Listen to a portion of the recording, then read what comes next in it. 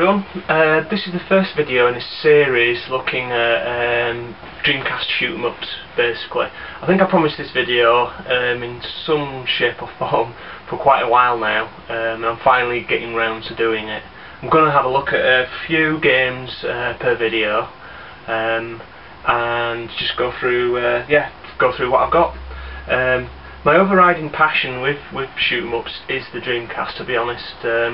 It's the only kind of platform I really kind of seriously collect for, in the sense that everything's got to be immaculate and complete. I'm pretty kind of easygoing with my other games, just as long as they're not, ridiculously battered. But with my DC shoot-em-up collection, I kind of demand the highest, really, to be honest. So I'll have a look at the first game I'm going to show you. It's Cyvaria 2.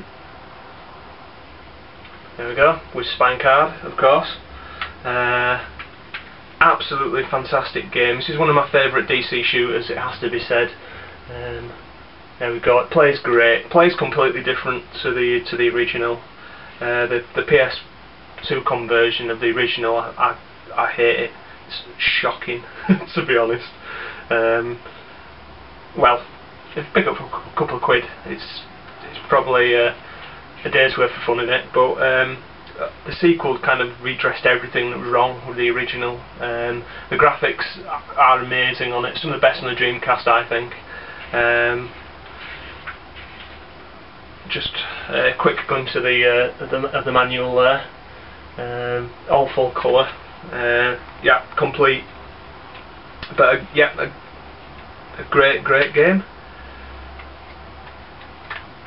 Okay, second game I'm going to show you today is Tri-Zeal by Triangle Service.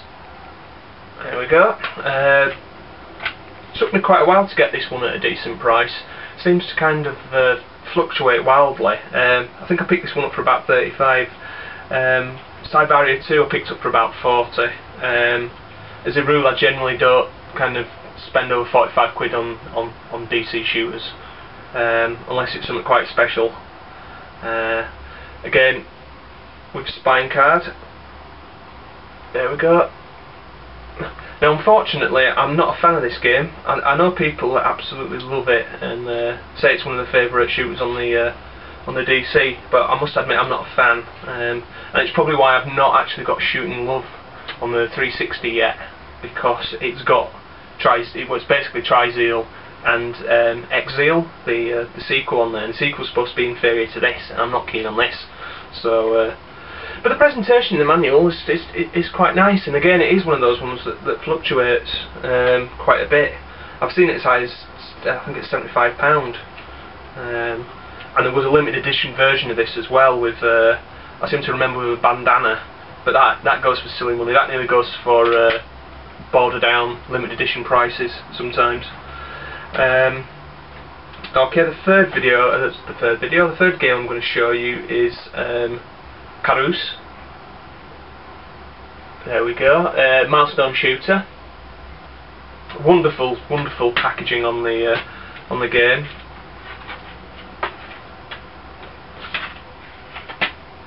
So it's just nicely. I think it's quite nicely designed. That's all really. Again, I think this was.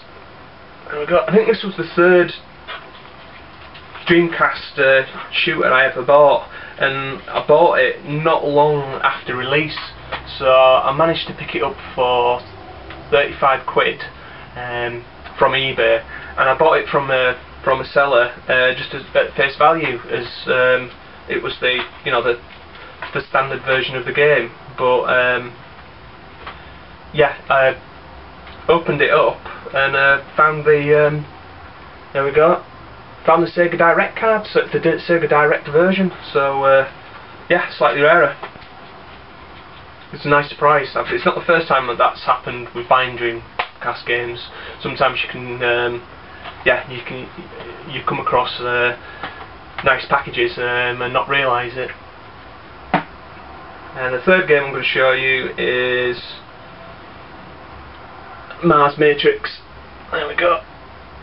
And now this one got an American release, and it's fine. It's great. The packaging's quite nice on it, but no, the the Japanese version absolutely trumps it. It's gorgeous. I really love the presentation on this one. Well worth picking up. Spine card. It's just really nicely designed. It's full colour. There we go. There's the first page. There's the ship. Yep, some more in there. And to be honest, I think this is probably one of the longest lasting Dreamcast shooters you'll ever get. Just because of all the unlockables in it. It's going to take you absolutely ages to unlock everything, because basically you earn credits which can unlock things in the game. We've got, there's even the old is it the OB card in there? No, that's that one. We've got the lot in it, absolutely pristine. Believe it or not, I picked this up for £25. I'm talking about quite a while ago now. But I was really pleased with that, and I'd recommend that to anyone. Shadow Man from the Retro Game 4 was after this one for a while, and he finally managed to get a copy. It is a great game. I've probably got enough time to show you one more. So I'll show you one of my UK ones actually. Have to excuse me. Okay, yeah, this is one of the UK ones. It's a Geiger Wing, whatever you want to call it. Absolutely insane shooter by Capcom. Again, this is complete. I bought this years ago actually, just as the DC was dying really. I got a 3 for £10 offer, and from a basket in Game in Leeds, in the old Game in Leeds, which used to be the HMV years and years ago. It shows you how far I'm going back. Brand new. Yeah, three for a tenner. The other game I got was Shadow Man and Red Dog as well. But it was a nice little bargain. This one has to be said. Back in the day, I hate that phrase, back in the day, but I'll use it. So yeah, absolutely insane shooter. You can get 8 or 9 figure scores in this. It's ridiculous, absolutely manic, but loads and loads of fun. Has to be said. If you can pick this one up for around about a £5, you're doing really well. Prices of this game have shot up a little bit.